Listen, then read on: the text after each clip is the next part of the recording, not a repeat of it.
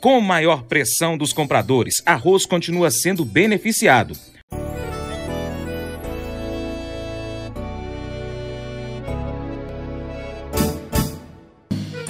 Acordo de manhã para prosear no mundo do campo, as notícias escutar. Vem com a gente em toda a região com o seu programa Paracatu Rural. Tem notícias, informação e o mais importante, sua participação. Programa Paracatu Rural. Programa Paracatu Rural.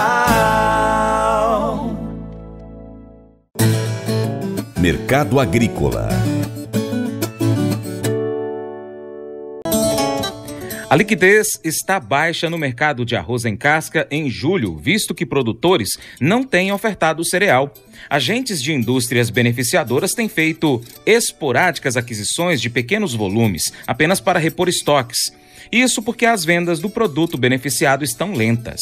De acordo com o boletim informativo do CPEA, no Rio Grande do Sul, a procura pela matéria-prima ainda é maior que a oferta, o que mantém o indicador em patamares recordes, como explica o Vlamir Brandalize. E o nosso amigo ARROZ? O ARROZ segue com pressão positiva dos vendedores, poucos negócios na semana, poucos vendedores, os compradores seguem firmes, tem mais compradores que vendedores, principalmente no mercado gaúcho. Os níveis são de 64 a 70 para o arroz em casca gaúcho, com boa demanda. Com o dólar em queda, nós tivemos uma redução da presença dos exportadores, mas que seguem embarcando os grandes volumes que foram negociados nas últimas semanas. Então o mercado segue firme e obriga as indústrias a cortar descontos, né? Porque as indústrias vêm com muitos descontos em junho, porque o mês de junho foi um mês fraco de venda ao varejo e agora voltou a ter demanda. Então o mês tradicional de demanda fraca, que era julho, que era período de férias, agora ele voltou a ser um período de demanda normal, né? Então o mês de agosto, que normalmente seria um mês de boa demanda, ele está sendo já começando a aparecer agora em julho. Isso é benéfico para o arroz, para a indústria que precisa colocar o arroz na gôndola e precisa de ajustes. Então,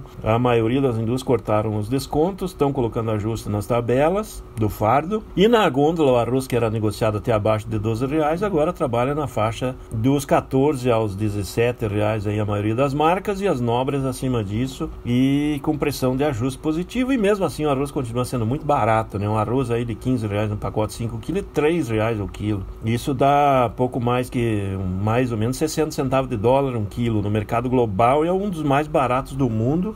E se a gente comparar com a qualidade que o arroz brasileiro tem, é o mais barato do mundo em valor, em cima da qualidade do nosso arroz. Então está muito barato e vai continuar com boa demanda, né? O arroz segue com boa demanda, espaço para isso tem. O apoio que o governo está dando aí do auxílio emergencial ajuda na demanda dos alimentos básicos, e o arroz se beneficia com isso. É isso aí. E para continuar recebendo as informações do agronegócio, inscreva-se em nosso canal. Também clique no sininho e compartilhe este vídeo com seus amigos para nos ajudar a trazer muito mais informações para você. Muito obrigado.